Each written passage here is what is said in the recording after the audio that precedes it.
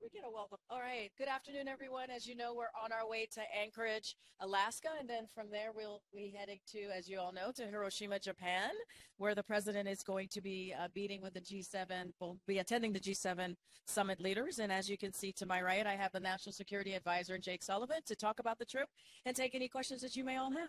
Go ahead, Jake. Thank you, Corrine, and thanks everybody for taking a minute today.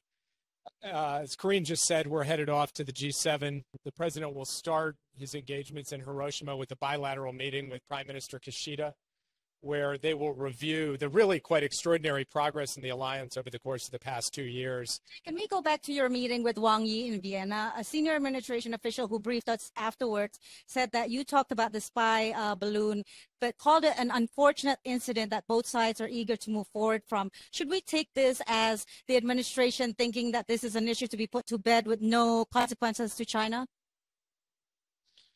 Well, it's not an issue to, quote unquote, be put to bed, because, the reality is that the president took down the balloon to send a clear message that we will not tolerate violations of U.S. airspace. And that position is firm and fixed, and something the president has communicated quite clearly, both publicly and privately. We feel that having taken the action and having sent the clear message about U.S. sovereignty, territorial airspace, territorial integrity, that we have made our point, and that's where we are right now.